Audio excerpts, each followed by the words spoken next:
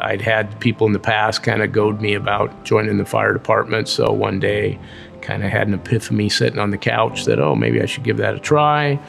So I went up to Station 8, and I've been here for 12 years, so I guess it was meant to be or something. Never really intended to get a job doing it, just wanted to volunteer. We say this, the first time you get in one of these red trucks and fly down the highway with the lights and sirens going, it hooks you. There's nothing that makes you feel better than saving somebody's home or saving a life. I got into this field a little bit older, so I worked, doing other things before this, and this by far is the best job in the world. You're never too young and you're never too old. It doesn't matter if you're 20 or if you're 60 years old. There's a place for you in our organization or in the fire service in general.